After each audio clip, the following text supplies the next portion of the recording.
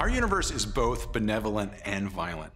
There are little oasis pockets where things are very nice and calm and really good for life, like right around here. But there are definitely places and times where things get violent and rough. But you don't have to venture to the wrong side of the tracks to encounter some of the universe's scariest locations. Some are right in the neighborhood. Take Betelgeuse, hidden amidst the beautiful Orion constellation. A red star 640 light-years away from Earth and ready to die. Now, Betelgeuse is a huge red supergiant star, and it even looks kind of angry and red hanging up there in the sky. It's so big that if you put it in our solar system, it would expand all the way out to the planet Jupiter. It's gigantic. When massive stars like Betelgeuse die, they go out with an epic bang. Now, this star is just on the edge of going supernova, and when it does, we're in for quite a show. Betelgeuse is running out of gas. The nuclear fire at its heart fights a constant battle against the crushing gravity of its enormous mass. Once the gas is gone, you'd better stand back. No one can predict exactly when, but soon the star will begin to collapse. Imagine you're near the surface of this star just before it goes out, just before it goes supernova. You're gonna see the surface of that star just recede away from you incredibly rapidly. Much like if you were at the beach and you saw the water just recede away from you really rapidly, you know something bad is coming. The collapsing outer layers pummel the core, making it denser and denser. The core compresses as more of the star falls in.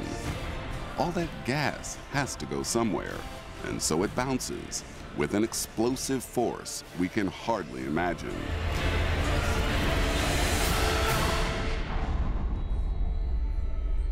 When Betelgeuse goes supernova, we are talking about an epic catastrophe. An entire star is exploding. It's hard to describe just how much energy that is. Imagine all the energy the sun puts out every second.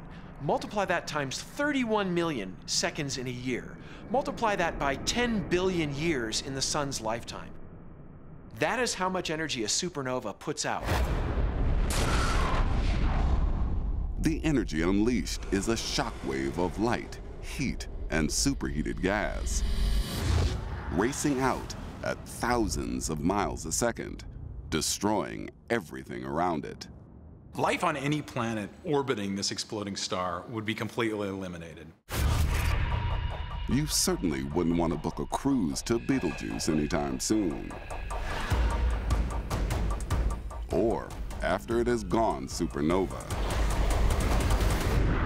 Because when it finally dies, it might leave a nasty surprise. One of the most extreme objects in the universe, a neutron star. Neutron stars are kind of like vampire zombies. They are the cores of massive stars that have died. But now these neutron stars have their own gruesome lives, and you don't want to get anywhere near this thing. Trillions and trillions of tons of matter are compressed into a sphere roughly the size of Manhattan. A neutron star is the densest body we know of in astrophysics, besides a black hole. So if you somehow had a little stone-sized piece of neutron star matter, it would weigh 100 million metric tons, and it would immediately fall right through your hand. Because the neutron star is so dense, it generates an intense gravitational field. It is really hard to exaggerate how dramatic and dangerous a neutron star is.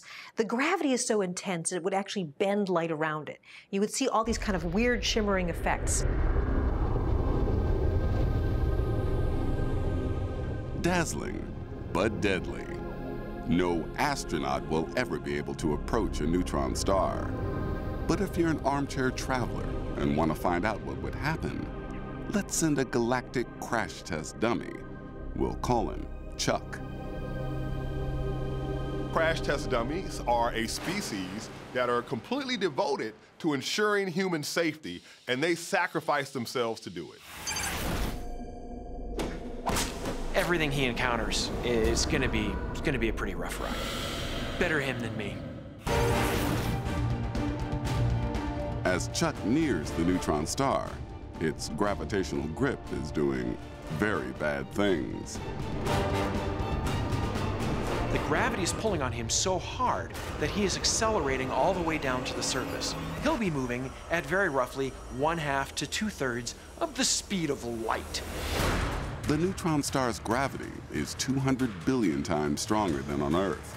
Around 150 miles above the surface, it starts to pull on Chuck's limbs in a distinctly unpleasant way.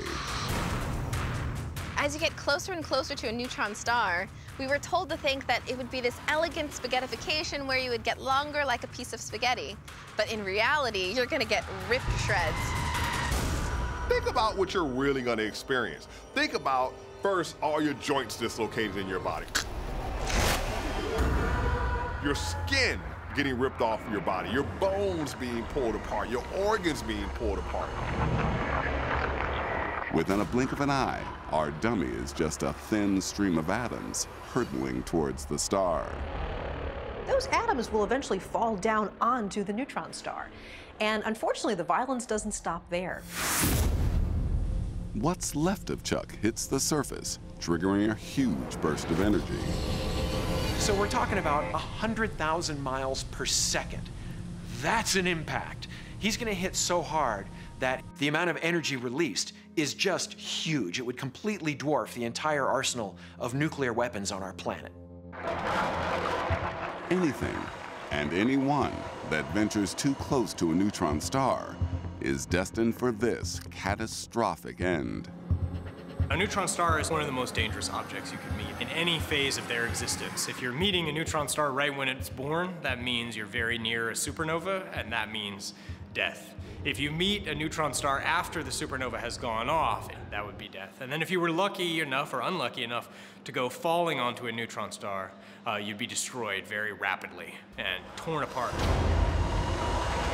If I had one piece of advice about neutron stars for future space travelers, it would be no, stay away.